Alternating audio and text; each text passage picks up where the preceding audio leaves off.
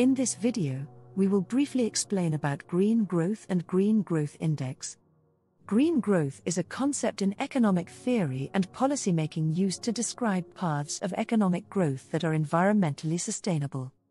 It is based on the understanding that as long as economic growth remains a predominant goal, a decoupling of economic growth from resource use and adverse environmental impacts is required.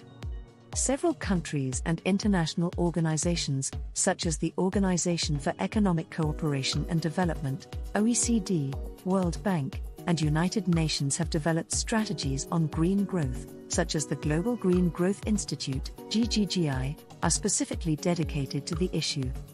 The term green growth originates from the Asia-Pacific region and first emerged at the 5th Ministerial Conference on Environment and Development, MCED, in Seoul, South Korea in 2005, where the Seoul Initiative Network on Green Growth was founded.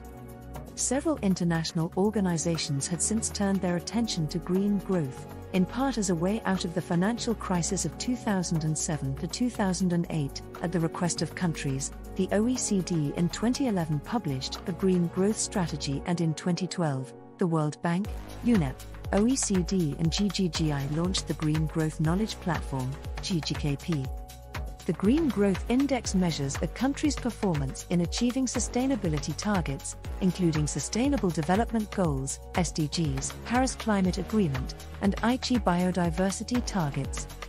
It consists of 4 green growth dimensions, including efficient and sustainable resource use, natural capital protection, green economic opportunities, and social inclusion.